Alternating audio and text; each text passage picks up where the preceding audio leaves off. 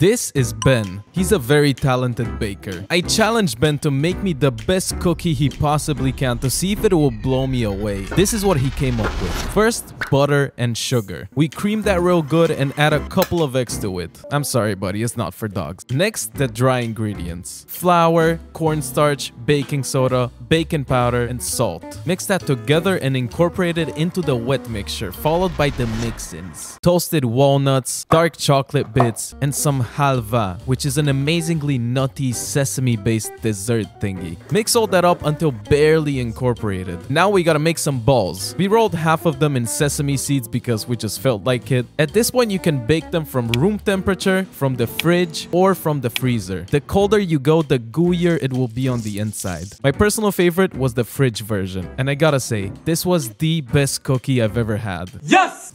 That is beautiful.